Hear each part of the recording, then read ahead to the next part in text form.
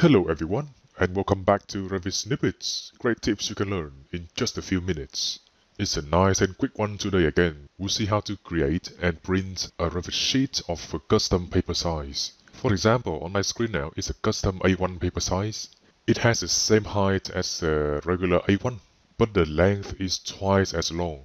We'll set this up so when you print this sheet to PDF, it will look correct as well, as you can see. By the way, if you are new to this channel and want to master Revit, you're in the right place. Make sure to subscribe to get lessons like this every single day.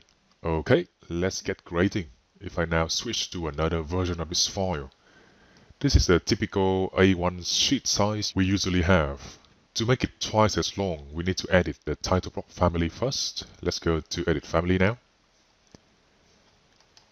And let's see how much the length is at the moment. It's 840. Let's now click on this line there and make this dimension twice as big. I will just use a quick formula here. So equal 2 times whatever that is at the moment. Press enter now, and you see now that the length has got twice as long. I can now move this other line to follow the other one. Keep the same distance from before. I knew it was 21. And now we can save this title block under a new name. I will use the same one I did before, A1 doubled. Alright, it's time now to load this back into our project. This one over here.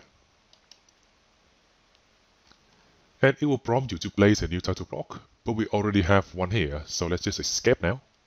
Select the existing one and change the type to be A1 doubled.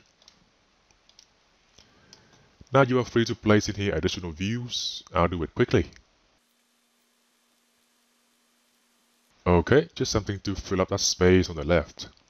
Now we can try to print this sheet. Let's do Ctrl P now.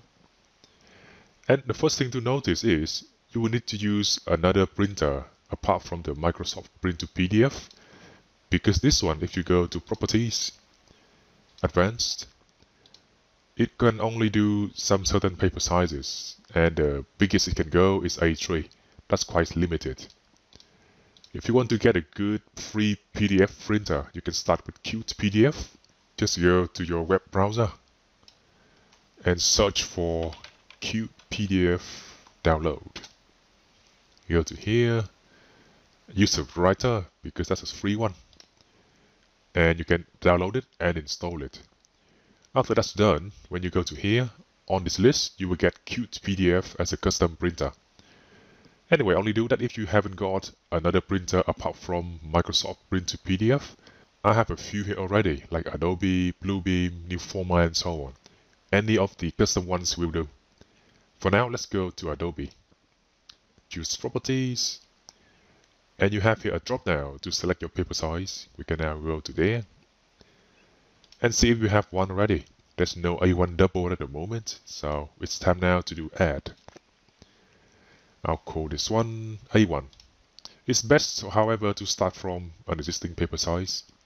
So I can choose A1 to begin with, and then rename it to A1 doubled. We need to now double the length, or in other words, width of this paper size. In here, however, you can see the title is a bit wrong there. It's calling the height width and the width height. Nevertheless, we can know for sure this is the figure we need to change because it's a bigger one.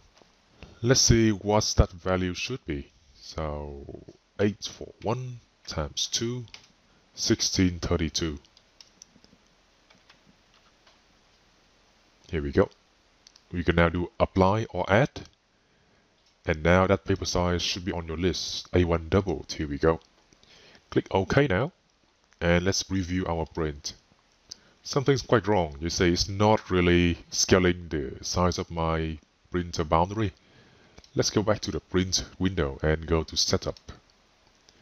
The next step is to choose from here under the size menu the same paper size we created before. So it will be A1 doubled. Somehow it's here at the end of the list. Doesn't matter. That's the same one. And make sure you choose to zoom the print to 100% so we don't have any scaling going on. Make sure you center the print as well. Okay now. and we can preview this print one more time. Much better already. We can now go ahead and print this. Click OK, and I'll just save it here under House 2. Perfect, it has created the sheet and opened it for us as well. You can see now that's the right paper size and everything fits nicely on it. If I now go back to Revit and try to print this with a different printer like Bluebeam, go to Properties, Advanced, you can see it's seeing and using the same custom paper size we created before. This is because paper sizes are centrally stored on your machine at a dedicated location. And that is also a bit of a warning to some of you working in a big office. Your office may restrict write access to that location, and that means you may not be able to create custom paper sizes like this yourself. If that's the case, you need to ask your office IT admin to create this for you, and then you can go back here and use the right paper size from this menu. Alright, I hope that was useful. If you like tutorials like this every single day, subscribe to this channel today, and I'll see you in the next lesson.